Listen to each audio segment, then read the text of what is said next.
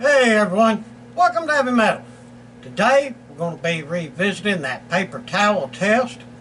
After we done the last one, it just didn't blow up the way that I thought it would.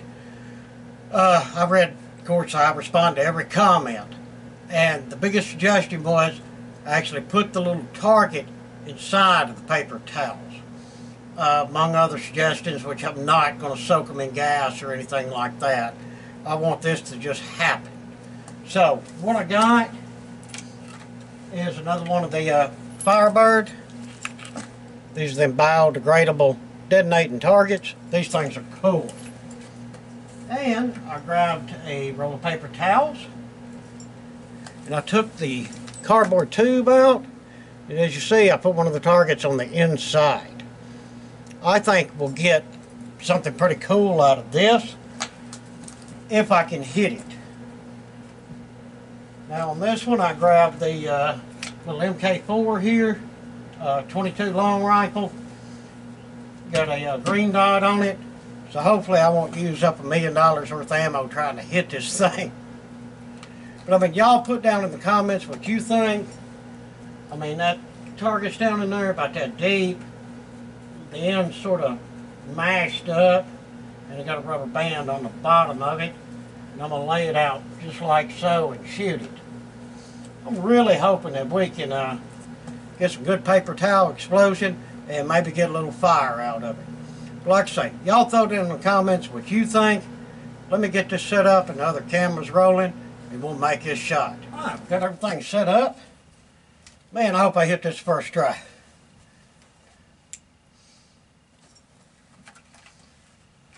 Like I say, y'all throw down in the comments what you think's going to happen. I think either way it goes, it's going to be cool.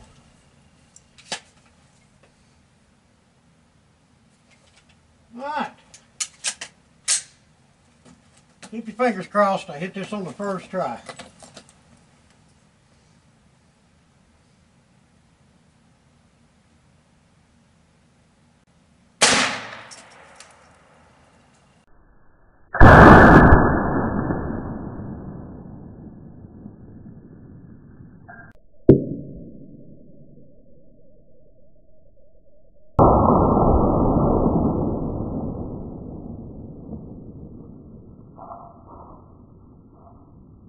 Far out.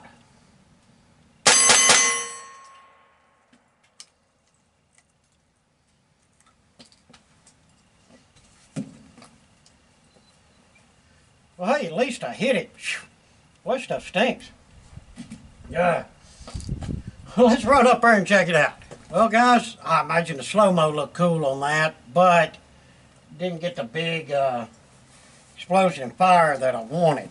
I mean, it burnt some down on the inside, but that's about it. I'll tell you what, let's try this one more time. But this time, let's put 2 of them in there. I really don't want to soak this in any gas or anything like that.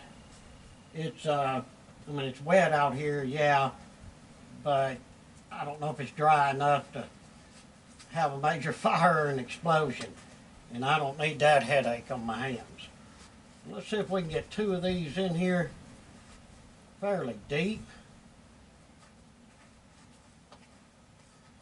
Hopefully 2 of them will pop and I can get lucky and hit it again. There we go, they're down to about right here. So let me get this set up. Let's try this one more time with 2 of them in there, and I'm sure we're going to get a cool slow-mo out of it. Alright, got everything set back up. Let's see how much difference 2 of them will make.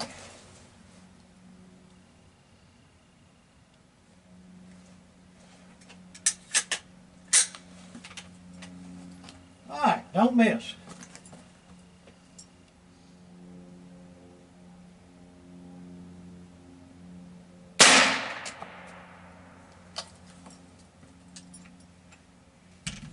Let's try it again.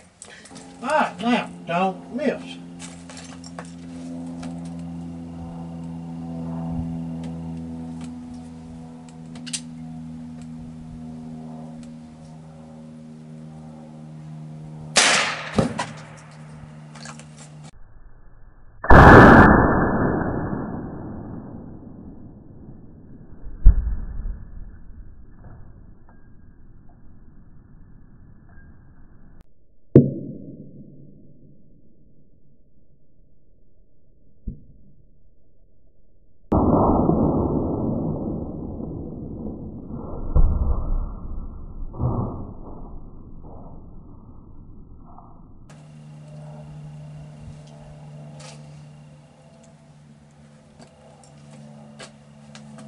That was weird. It was sort of, by my view, it looked like a delayed reaction.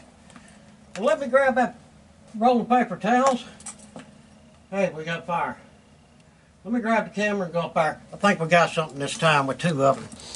Well, all right, guys, we definitely got smoke coming from it. Yeah, I'm on the back side of it. Wow, look how it just blowed that hole out in there. Well, that's pretty neat.